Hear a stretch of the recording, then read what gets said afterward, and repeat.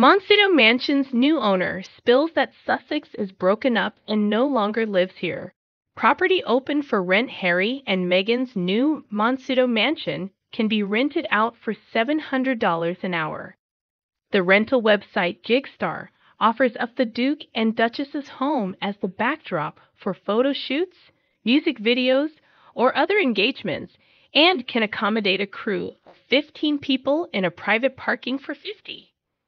It appears the listing was first posted before the ex-royals bought the home for $14.7 million, but it revealed never before seeing photos of the interior before the couple moved in with baby Archie.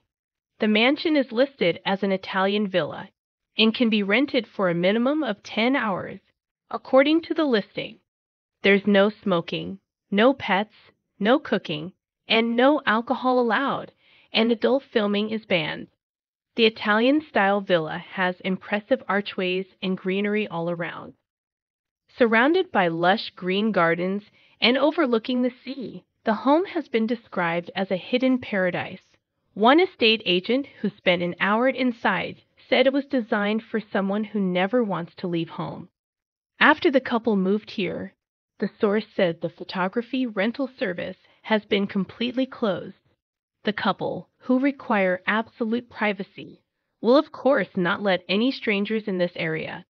However, the latest source says a portal to rent the Olive Garden of the couple is reopened. This makes the rumor that the two have had a disagreement and both left this villa in Monsito true. What is interesting about this is that she states that she's got to the payment stage of renting the Olive Garden. This doesn't make sense as the Meghan and Harry documentary was filmed on someone else's property. The rumor is that Meghan now stays in Beverly Hills and Harry stays in West Hollywood. Harry's been staying at the very exclusive members-only San Vicente Bungalows. That's been his bolt hole for a while now. Take meetings without Meghan during the late stages of the pandemic and allegedly now keeps a bungalow there for himself. He's been legitimately papped. Meghan accompanied him once right around the time of Lilibet's christening and princess knighting by People magazine. That's when she was doing her cat, who ate the Canary victory laps through West Hollywood. Meghan Markle allegedly enjoys living at the 5-star Beverly Hills Hotel, as opposed to a 9-bedroom palatial home, a Reporting Closer magazine said. Meghan secretly booked a conference room at the 5-star Beverly Hills Hotel, known to locals as the Pink Palace, with the home large enough to host most of her meetings. The Duchess of Sussex is said to prefer to frequent the opulent hotel, which was favored by the likes of Frank Sinatra and the Rat Pack in the 50s.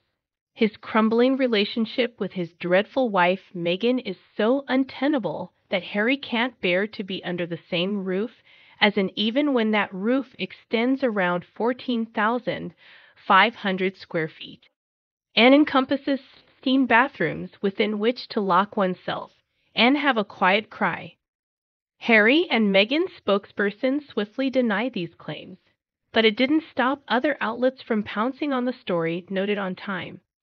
Meghan commentator Dan Wheaton ran an entire segment on his GB News show about it, observing they just don't ever seem happy together, and predicting the end of their marriage within a few years.